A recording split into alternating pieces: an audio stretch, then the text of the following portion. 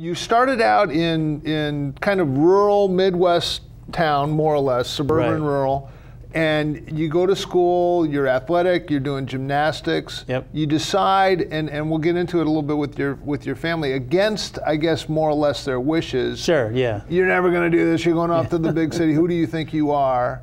You go out there, you had this brilliant career. I don't know if we have, hopefully the sound won't come up because it's got, but if we have some of these, we'll just run some of those. But these are some of the ads that you'd appear in, the absolute height of the modeling world.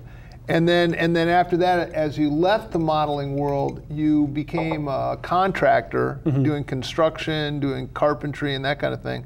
So this neck injury, and then after that, you started being a writer. But first, you went back to college, right? You got your master's in. I got my degree in English literature at Boston University. Okay. My intention was to write and then also go to law school. I skipped the law school, and did start to write after college. But then it started to become, obvious that, you're going to have to do other things as well. Yeah. And then those other things just took up more and more time. Okay, but now with this injury, your writing career becomes even more important. It becomes more important, yeah. And I believe, that from what I've heard from people, that it's a good thing for me to do. And I think I have a lot to say. And, the story, some people have said they're inspired by it. And, I think I have a style that draws people in because I try to be as honest as possible.